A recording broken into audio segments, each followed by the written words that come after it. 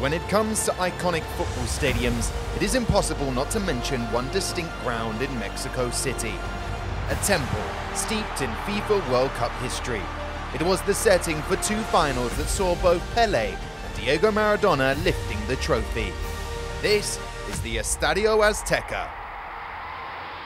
This stupendous arena first made its mark at the 1970 FIFA World Cup Mexico, a fierce cauldron that boasted crowds of over 100,000 spectators.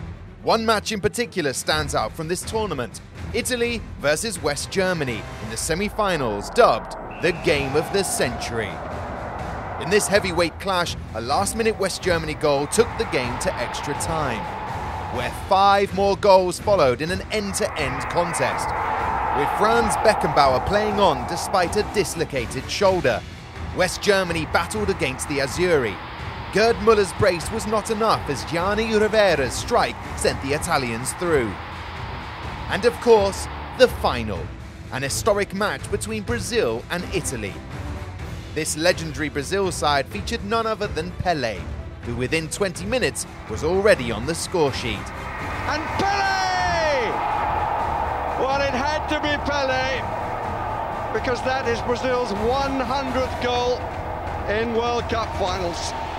Italy fought back, but the sublime ability of these Seleção superstars was ultimately too much for the Azzurri defence. In the final 5 minutes, the Azteca witnessed one of the greatest goals ever scored at a World Cup. A masterclass in creativity and passing, finished off by captain Carlos Alberto. Carlos Alberto's coming up on his right! Oh, magnificent! Magnificent!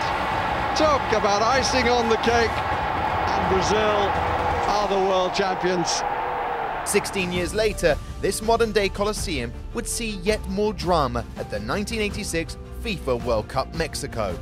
Unbelievable moments would take place in a highly charged quarter-final match between Argentina and England, a tie that will be forever remembered as the Diego Maradona show. In the space of 5 minutes, history would be written on the looming walls of the Azteca, starting with the infamous Hand of God, and quickly followed by one of the greatest individual goals ever scored at a World Cup. Maradona turns like a little eel and comes away from trouble. Little squat man comes inside Budger, leaves him for dead.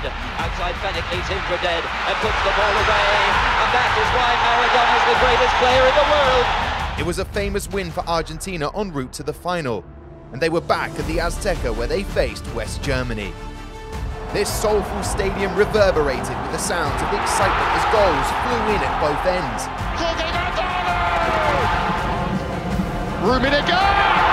Well, there's something! Albiceleste's 2-goal lead levelled out by a Rudi Völler goal in the 83rd minute. And Rudi Völler equalises! But Maradona was not done weaving his magic at this World Cup. With 5 minutes remaining, he played a majestic pass through to Burruchaga, who scored the goal that would win Argentina their second World Cup. Burruchaga! Argentina lead again! Jorge Burruchaga! In addition to these timeless moments, the Azteca has been a sturdy fortress for its home side Mexico. They never lost here across both World Cups, and the roaring 100,000 strong crowd has inspired a remarkably strong record across other international fixtures. Having also hosted the Olympics, this otherworldly concrete structure is certainly one of the greatest sporting arenas in the world.